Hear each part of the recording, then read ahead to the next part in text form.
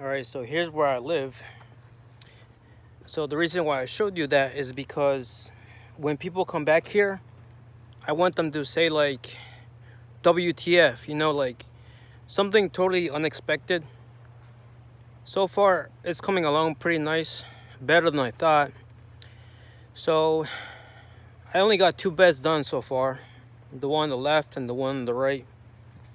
This one is half sun, half shade. It should look a lot nicer next year. But yeah, I want something different, crazy, interesting, cozy eventually. Also kind of low maintenance. And it's coming along pretty good. You could almost say it looks professional.